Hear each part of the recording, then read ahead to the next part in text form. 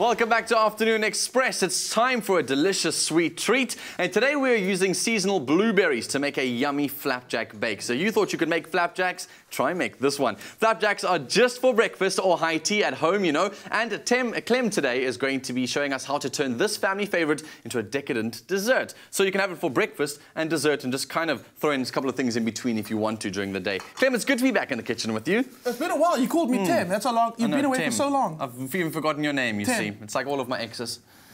Kidding. That was a joke. All right, carry on. Okay, cool. So we're going to start off by making the actual batter, and it is so simple. I'm going to add the milk to my mixer bowl in a science beaker. Make it look legit. Baking is a science. Cool. Some free range. But please don't be intimidated by that. You can use any beaker you've got at home. Please don't let Clem intimidate you. Straight from the cow. Why not? Absolutely. 2 free range eggs go in there. Always free range. Yes. Always free range.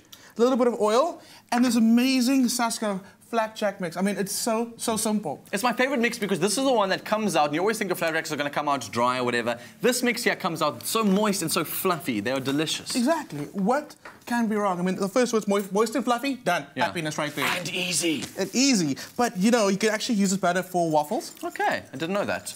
Nice to know. You know. No, I know. You can't use them for pancakes, right? Or you could. Well...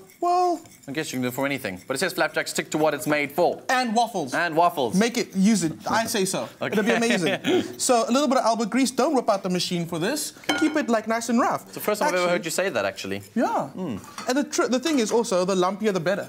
Okay. Flapjack, that's a rule. The lumpier the better. I'm not going to say anything because if I make a joke about that, I'm going to get myself into huge trouble, so I won't. It's the way you say it. It's not what you say. It's how you say it. Thanks, Dad. Appreciate it. There you go. Abigail's my mommy in the kitchen. You're my dad in the kitchen. Thank you. Absolutely. Okay, so what happens next?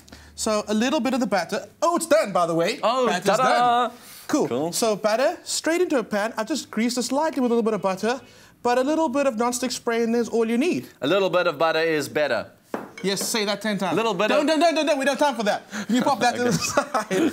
So once your flapjack hits the pan, keep an eye on it, and it actually starts telling you when it's ready because bubbles start popping up on the surface. I'm noticing you're not like trying to make it even around the edges or make it slightly thinner. You're leaving it like that. It must be rustic. It is. Got you? No, I'm just double checking. It's about being unique. How does it tell you when it's ready? You're going to see small little bubbles start surfacing on the top. Okay. All around on the ends, you'll start seeing it. I'm seeing it. You seeing it? Okay, so basically you're trying to tell me, turn over. Hurry up, Clem. We've got the rest of the show to do, Clem. Come on. I'm joking, they look cool. And? Oh, it's simple. Well done. You were right. Look at that. I've never actually seen a flapjack come out that perfectly. All of mine are either crispy crunch burn on the one side or they're just completely loose. So well done, thanks. Okay, now you know. It's going to be perfect from now on, forever. We're going to make a custard because, like I said earlier, this is a cross between a flapjack and a bread and butter pudding. Great. So bread and butter pudding, absolutely, you have to have your custard. Dan, can you pour those eggs in here for me, please? Sure, you got 5 of them in here. Go for it. 5 full eggs. Whoops. Why don't you just like... You didn't say pour gently. You said it's all about how you say it, Clem. How you say it, not what you say. So what you're going to do is you're going to make this amazing custard and you're going to pour it over the flapjacks that you've made. So this guy's done. Okay. Is that as simple as it is to make a custard? You just pour 5 eggs into a whole bunch of cream and milk and you whip it up? It is. Delicious. It is really that easy. A little bit of sugar, obviously. What I've got over here is I've got some other flapjacks that I've made, and I've just sprayed some amazing strawberry jam over it. Delicious. And I've made my custard. Mix. Is that custard not meant to have sugar in it? It is, but I'm first going to break my eggs into it and then add there. Got you. So let's just go to the next step. So what happens is you pour your custard over and then you pop it in the oven. Okay. And then what you get is this amazing...